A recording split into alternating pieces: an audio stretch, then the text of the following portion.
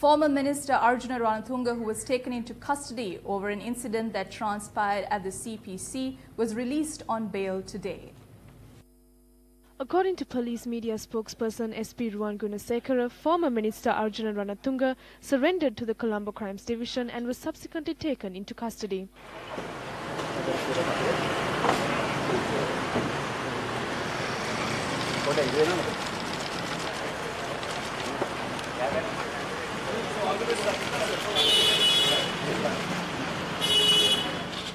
The former minister was produced before courts and thereafter released on bail.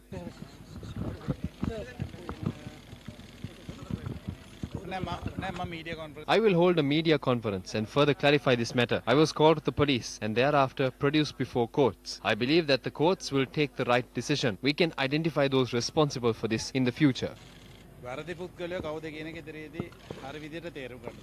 Meanwhile, the former minister's security officer, who was taken into custody last month, will be remanded until the 12th of next month upon the orders given by Colombo Additional Magistrate Priyantha Liyanage.